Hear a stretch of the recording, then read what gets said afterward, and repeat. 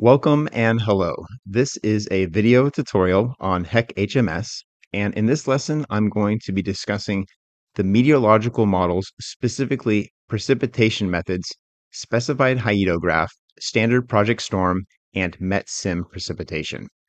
So what I have on the screen is my HMS with a watershed that's been delineated into subbasins, and I've got my meteorological model selected.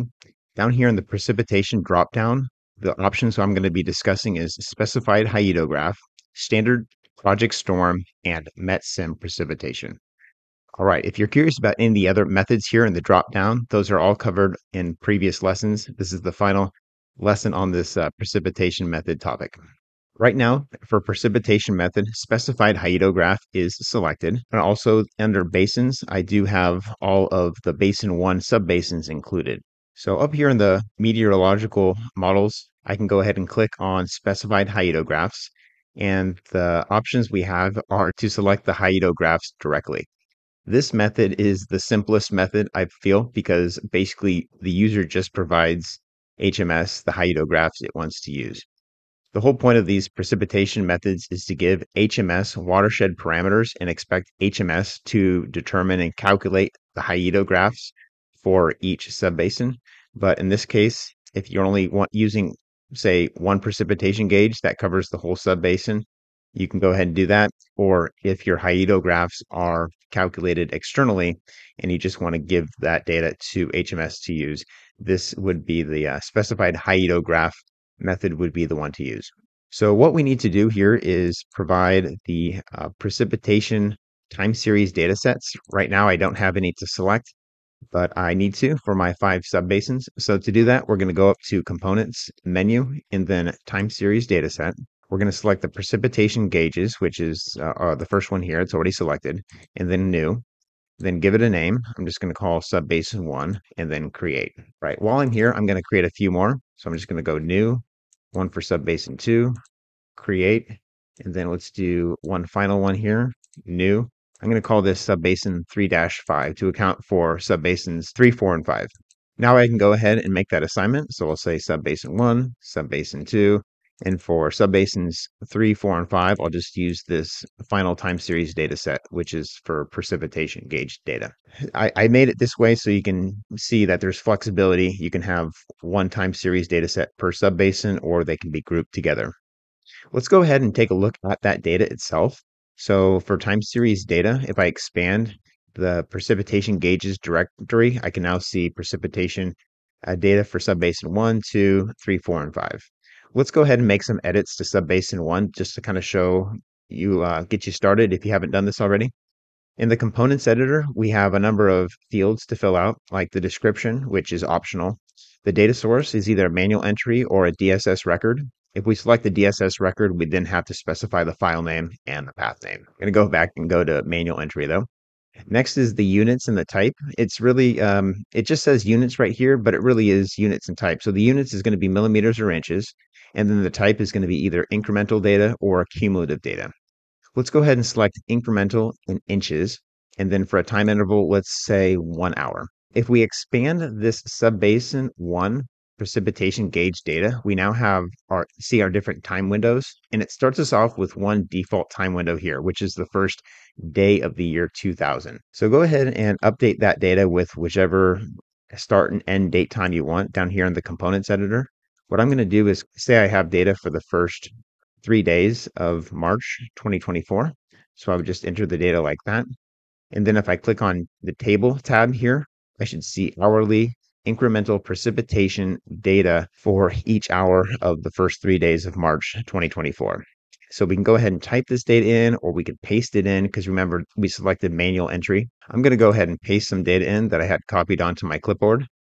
And this is incremental precipitation on a 1 hour time step. It goes down to the final hour of that 3-day time period. If I click on graph here, now I can see what that data looks like visually, just to confirm that it's what I want. And here we see a spike here towards the end of day 1, and then another peak in the rainfall intensity sort of between days 2 and 3. For instance, if I changed that units from incremental inches to cumulative inches, then the table data would look a little different. Now I'm going to paste in the cumulative data, which is right here. It's the exact same data that I was using before, but now when I click on graph, we see that cumulative increase for a total of 5 inches of precipitation over the course of that 3-day storm. So let's go back to specified hyetograph. We have our subbasin data assigned, and then if I go up to Met Model, Options tab, I have an option here to do a total override of the storm depth. So if I say no here, then in the specified hyetograph, I just have a gauge column. There's no other columns.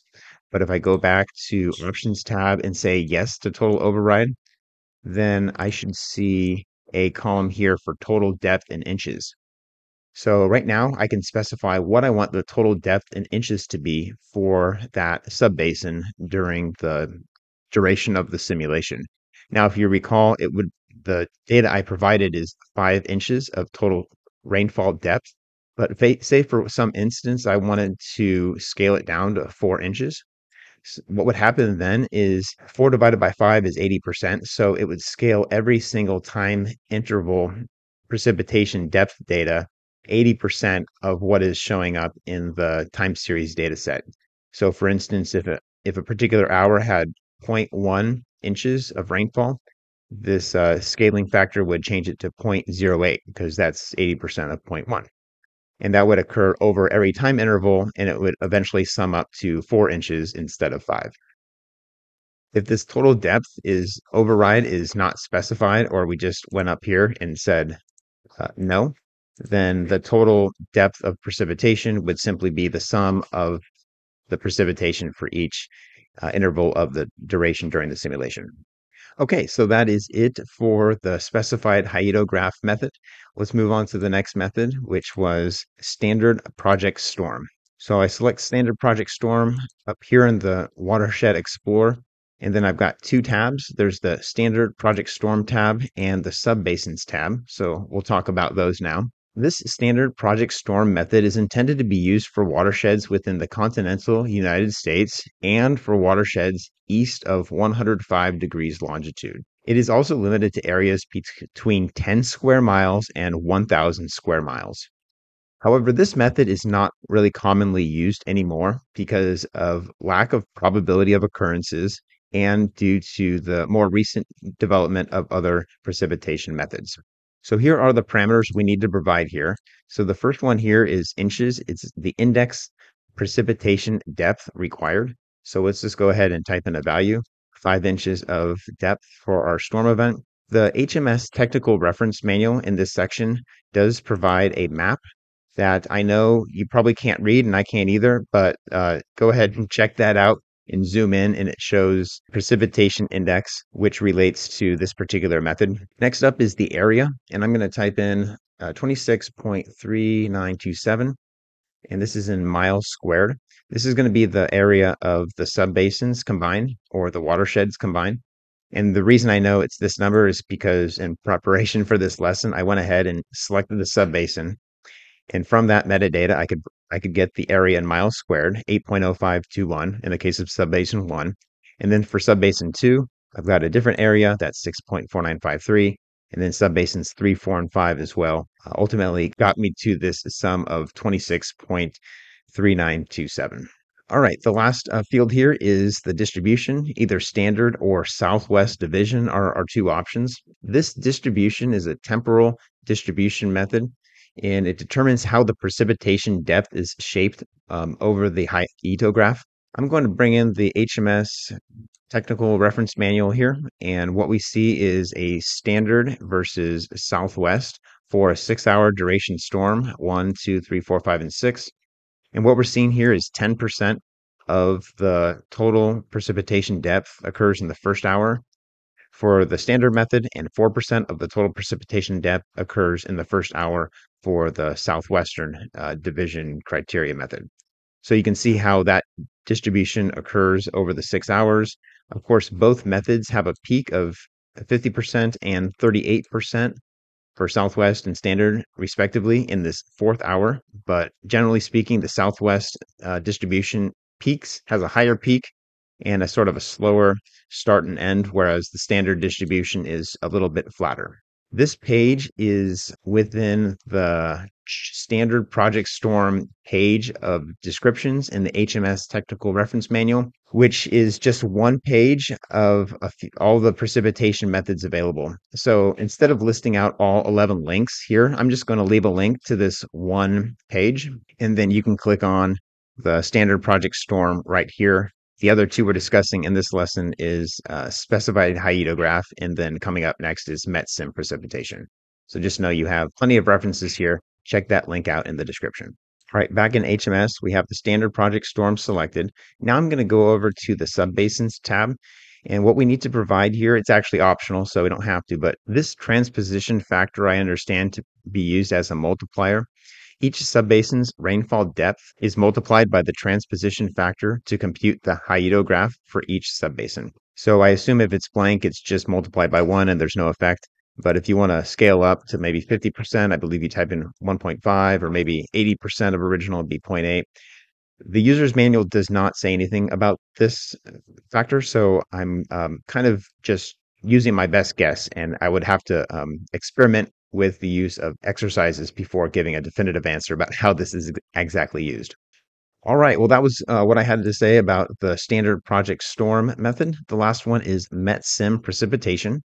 So let's go ahead and select that. Using the Metsim precipitation method requires the basin model use a defined coordinate reference system, and all subbasins use a discretization type, which is not none. So on the map here, I have my subbasins. If I click a subbasin, it would highlight it in the Watershed Explorer and bring up the component editor data. And down here for discretization method, by default, it says none. So if I'm using this Metsim precipitation method, I need to actually select one of these discretization methods: structured, unstructured, and files specified for all the subbasins. And the details about discretization method are covered in a previous lesson. Back to the Metsim precipitation method. This method interpolates a subdaily precipitation depth at each grid cell from a daily precipitation totals. Here we have our parameters. We have a grid name, which is the precipitation data grid. I'm going to go ahead and define that real quick. So we're going to go up to the components menu, grid data manager, and then I want to select precipitation grid sets, which is this first one, new. I'll give it a name for basin 1, and then I can go ahead and make that selection. In the Watershed Explorer, if I expand grid data and then precipitation grids, I can define the data for that grid right here. It's either a DSS file or multiple DSS files, records. I select the DSS file and then the path name from there. The HMS Tutorials and Guides website has a link to a number of different gridded dataset sources. So what you're seeing here is a table of different gridded dataset sources. And I have not personally checked out all these links, so I can't vouch for which ones are better than others, but I will leave a link to this page in the description of this video as well. Back to our Metsim precipitation. The next parameter down is time shift method.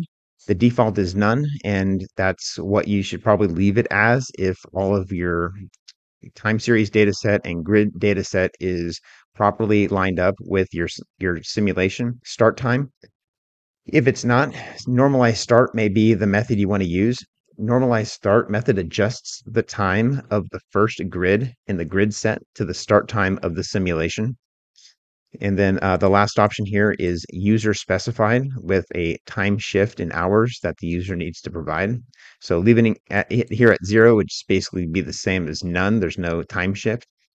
But if your precipitation grid is set to the coordinated universal time, UTC, and your local time zone of your model is in the Western Hemisphere, then you're going to want to use a positive shift here based on the number of time zones.